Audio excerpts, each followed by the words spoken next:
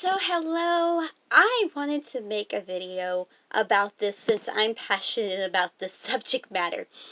So I recently came across this article with Bounding in the Comics, and I think it was based on the CBR article of Colleen Clinkenbeard coming out and saying that female characters are mistreated in anime, or that they're second-class citizens, or a love interest of some sort. Or they try to chase after a boy or something like that. I mean, that's not always the case with anime. I mean, maybe some shonen anime that's been over the years, in the 2000s had that problem, especially with Naruto. Um, the, but you got plenty of other examples. Cardcaptor Sakura, Sailor Moon, Fate, Stay Night. I mean, for God's sake, the lady plays Ursa from Fairy Tale. So this makes no sense whatsoever, unless she just hates the fact that she's always typecasted in supporting casts into the strong female character role, which that's not a big deal. I think what her problem is she just wants a lead role. That's basically it. I will even go further saying there's just sometimes where there are roles for her voice that just doesn't fit the character. I hate her as Momo.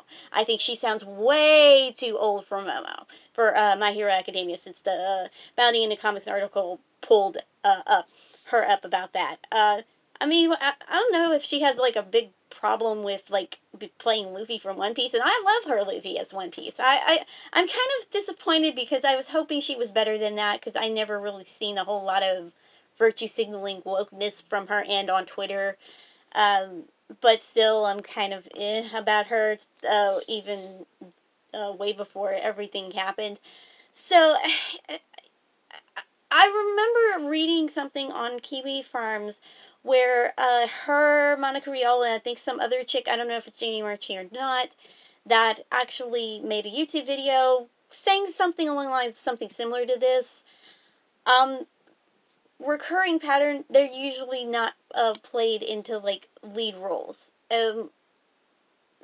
Like, with the exception of Monica Rial playing Sakura from Cardcaptor Sakura Clear Card. But, I mean, or any type of obscure anime. So, I'm, this is my, impression of why she said that, and I think it is because she does get typecasted into supporting roles and not in lead roles.